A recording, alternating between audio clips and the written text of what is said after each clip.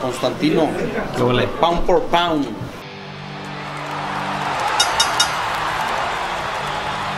It's fight week.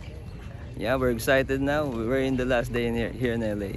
Well, what do you think about the fight? Obviously, Of course, of course, I think that we will have the victory. I think we do it knockout in the late rounds, probably 9 or 10 rounds. What do you make of Ugas being the last minute replacement? What do you make of that? Well, we're just happy that the fight is not cancelled. You know, Yeah. we can't do anything about Spence injury, so we're just happy that the fight goes on.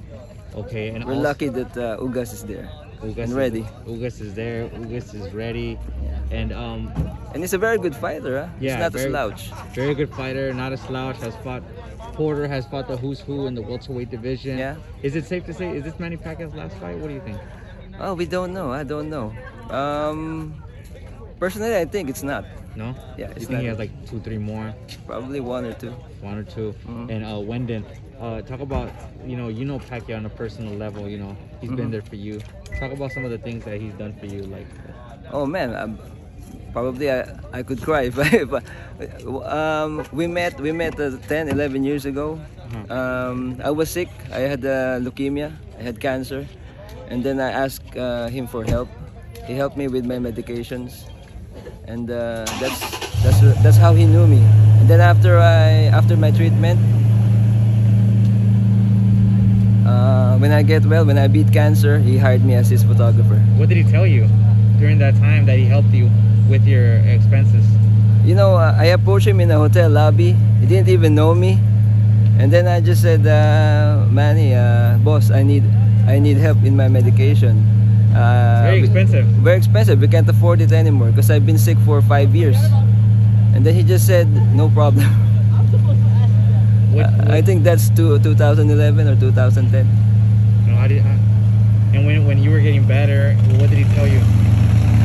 When I'm slowly getting better, I visited him at his gym, and then I said to him that Manny, can I shoot in your gym? And then he permitted me. He introduced me to his security, so I have access to his training. And then one day I printed all my pictures, and then I gave it to him as gifts. And then that's when he told me if I want to shoot for him. Well, what does he mean to you? What does Manny mean to you? Wow, I owe him part of my life. That's what the man means to me. Very humble. Obviously, things like that is stories that people don't hear about, but that does happen with Pacquiao, right? He doesn't know me. I'm a stranger to him. And then I approached him in a hotel lobby.